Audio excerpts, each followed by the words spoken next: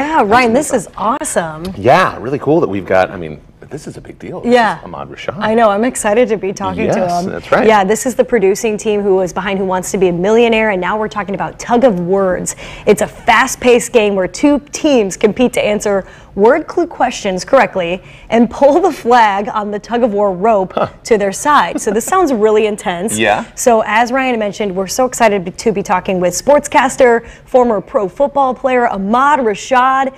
And Ahmad, I know you've taken on the role as host for this game show. Thank you so much for being on Indy Now. Oh, you are so very welcome. Thank you for having me.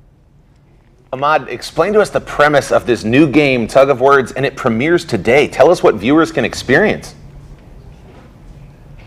Well, it's a word game, and it is, they give you a word, and you have to change one letter in the word to answer the question. It sounds very simple. It gets a little bit harder if you have cameras in front of you and a clock ticking off time.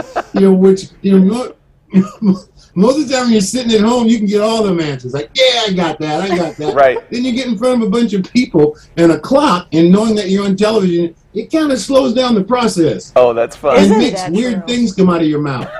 That is absolutely true, because when there's no pressure, you know the answers. Yeah. When there is, all of a sudden your brain's like, I don't even know what to think. Yeah. That's going to be so entertaining. And Ahmad, we wanted to ask you, because you have had such an incredible career, what got you interested in hosting this show in particular?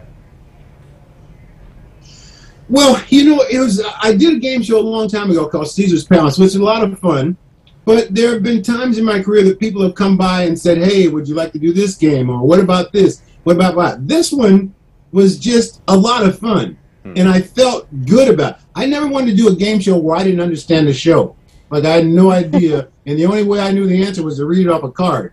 I wanted one that was more fun, that you would play like with your family or with your friends and your neighbor, where you sit around and you get this thing going. It becomes so much fun and bounces along that you'll be surprised at some of the weird things that people say, you know, some of the funny things that they say, everybody able to laugh at each other and laugh at themselves. So I really was drawn to the fun aspect because I had a great time.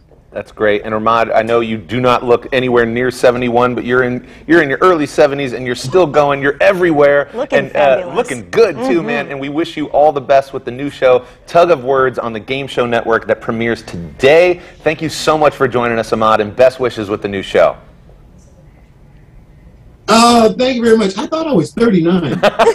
You look like it. Yeah, let's say 39. Yeah, whatever he's doing, I need his workout plan. That's right. Thanks, Ahmad. Ahmad. Thank you, Ahmad.